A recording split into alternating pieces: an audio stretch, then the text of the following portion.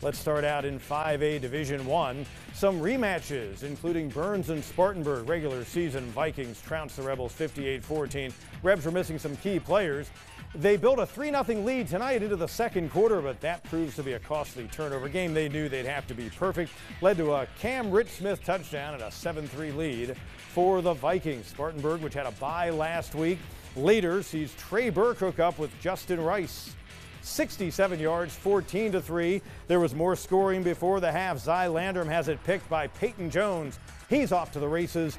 21-3 Vikings at the half, and a Spartanburg team holding the opposition just over 14 points a game. But with that touchdown from Kane Rogers to Elijah Clark in the third quarter, Burns got within 10 at 27-17. But Trenton Lynch following suit for Spartanburg with that sprint to the house. Spartanburg rolling on to the victory. 37-17, Mark Hodges' team heading on to the next round. We stayed the course.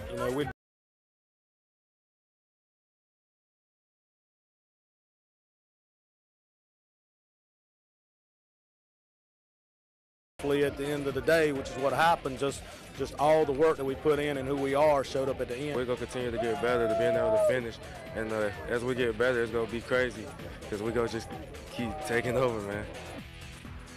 Trying to bring back the memories of those great Spartanburg teams that have won state titles. Maybe this one's got a title in them.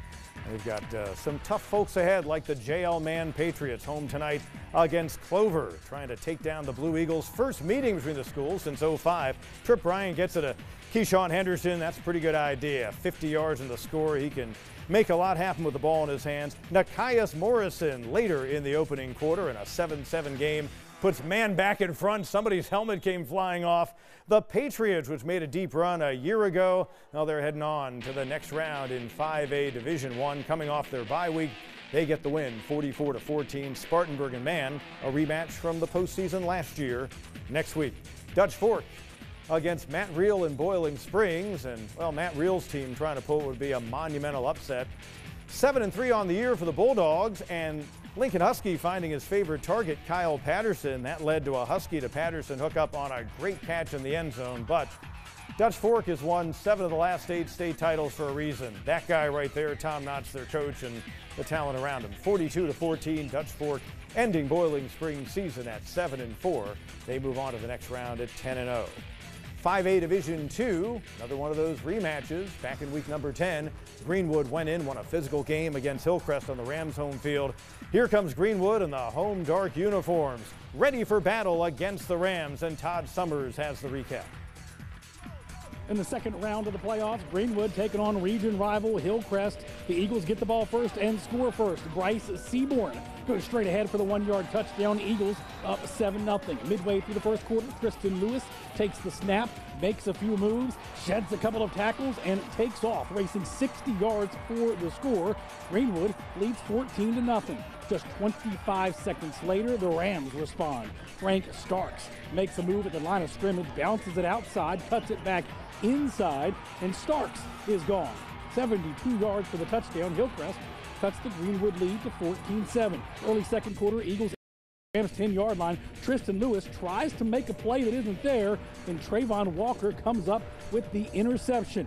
Midway through the second quarter, the Eagles get the ball back. Jackson Free throws across the middle, but DJ Rapley makes the diving interception to set the Eagles up near midfield. 9 seconds to play in the first half. Tristan Lewis goes off the left side and into the end zone for the 1-yard touchdown.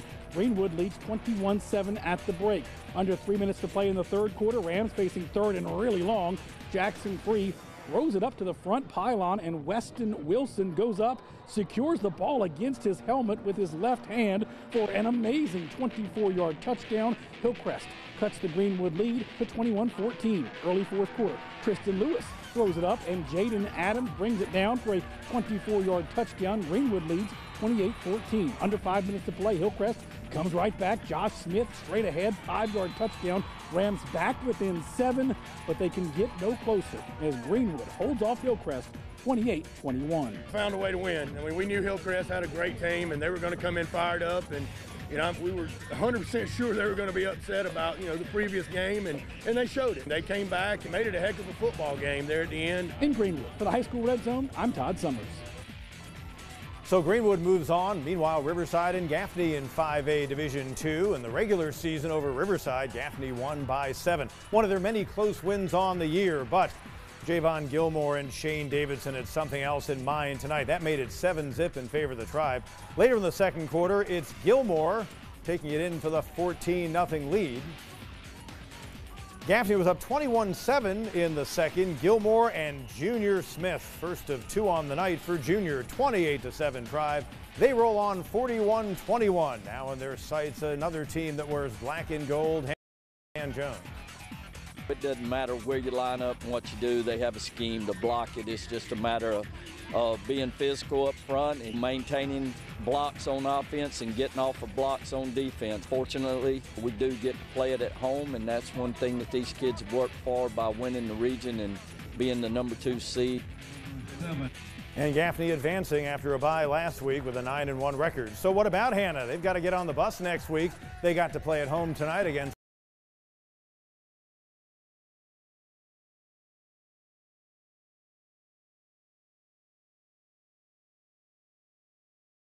gain. Then later on, this is third quarter action as Patterson on a 3-yard touchdown run, extending Hannah's lead to 43-19. Junior Pierre the deflection. Jamarian Oliver with the pick 6 for the Yellow Jackets. They get another win. They are moving on 57-34. Hannah and Gaffney in the postseason again. They have played some classic. In the 1A Upper State, the Abbeville Panthers at home against the Hawks of Blackville held a couple of teams that have met over the years, had not met over the years, and you would have thought they might have based on the fact that they're both traditional powers. And Abbeville used to be a 1A program. In any case, here they are getting together in round number 2. DeMarcus Leach, tough to stop whether he's playing on any level. Out of the backfield, future Gamecock defensive back in for the 7-0 lead. Early second quarter, Leach and Jaden Baylor goes up and makes the catch. Abbeville cruising on to another decisive win.